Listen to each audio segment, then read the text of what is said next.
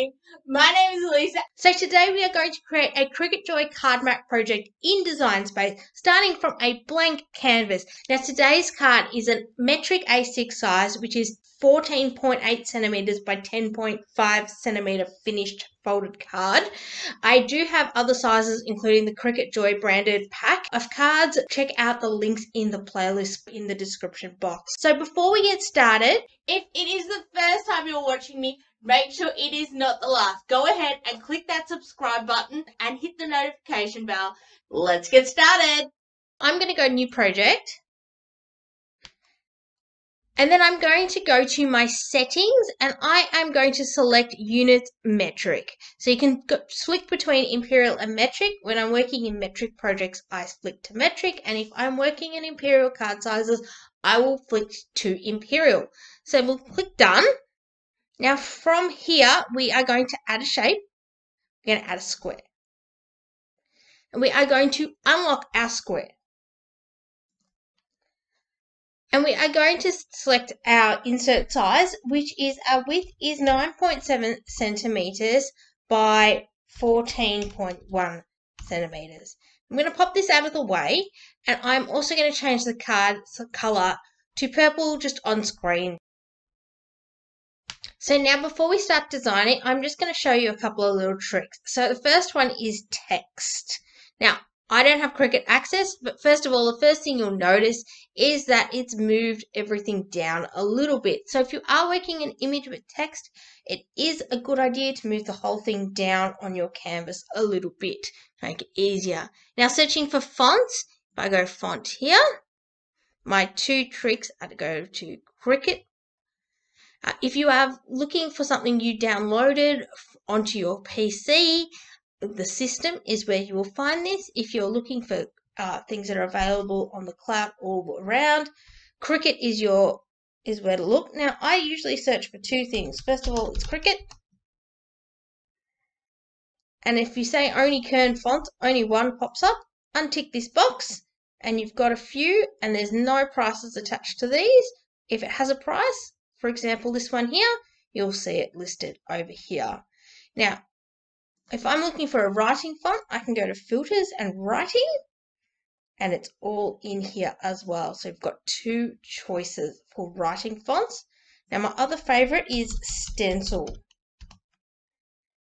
And usually there's one or two that are free at the time. At the moment, it is Signa Stencil, and that's usually my choice.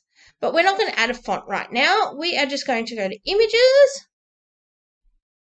And you'll see some of the images here. They've got prices attached to them. If you have Cricut access, everything with that little A badge is included in your subscription. And if you want to filter by those, you can actually tick a box, and that will help you find everything that is available to you included in your access membership. I don't have access, so we're going to go to ownership. We're going to select free. If you want to, you can include purchased and uploaded. I'm not, because I want to share my project. So you've got quite a few options here. You can see I'm going to search for card. So I'm going to search for a card image. You saw the corners up the top. I'm going to use this elephant image. It looks super cute and it's got plenty of space for us to add a little personalization as well. So I'm going to add that to my canvas. And it's going to come in and it's going to be sized an odd size. So we're going to resize it to match the insert, which is 9.7 centimeters by 14.1 centimeters, and you'll need to unlock that as well. It still looks good, so I'm happy. I'm going to add some text. So I'm going to write happy, and I'm going to use a stencil font for that. Now just keep in mind with Cricut Design Space, the free version, what is free today might not be free to press make it tomorrow. So just keep that in mind when designing. Now I'm going to add an age to this card. You can add any age, you could add a name, you could add the word birthday.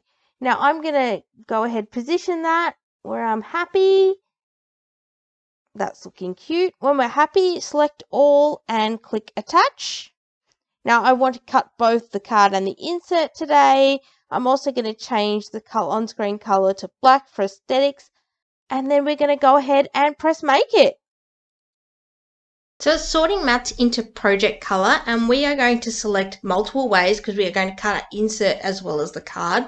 The first one's on the card mat. Now you want to make sure your design is in the top left hand corner. Now on the second mat, we're going to select on a mat. We're going to position our card where we would like it to cut on our mat. I'm going to stick with the top left hand corner for now. We're going to click back onto our first screen and get ready to press continue.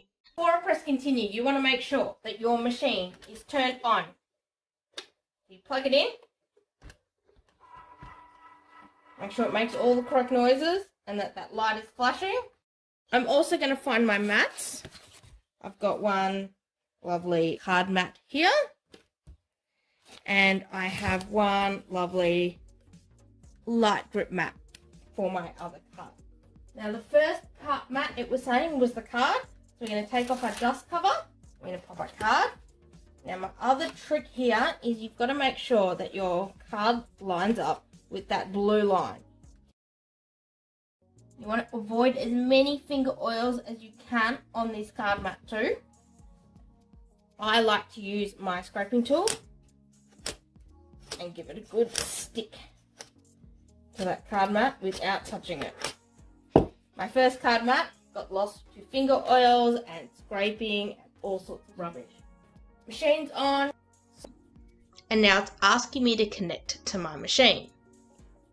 So we're going to be using a card today, so I'm going to select insert card cardstock, and then I'm going to select default pressure. You might need to play around and practice a little bit to work out whether you need more or less or default pressure. It just depends on your machine and your card and how sharp your blade is. If you did pick pens, this is where it will give you the list of what you need to. So let's go.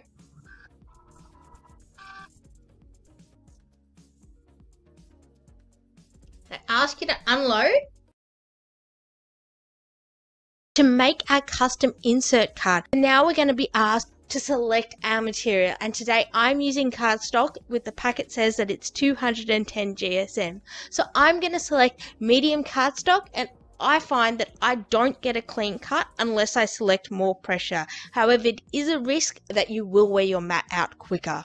To make our custom insert card, I'm going to get the cardstock and I'm going to pop it onto my mat using my scraper to avoid as many finger oils on my dirty mat as possible. Now, if you've got any tips for me to clean that mat, go ahead and pop them in the comments box below. Now, it's asking us to load our fine point blade, and I'm just going to check mine is already loaded, so I'm going to go ahead and load my mat, and I need to make sure I completely unload my mat before I go ahead and load it. First, it'll check that it has enough material, and if you're happy and it's happy, it'll ask you to press go.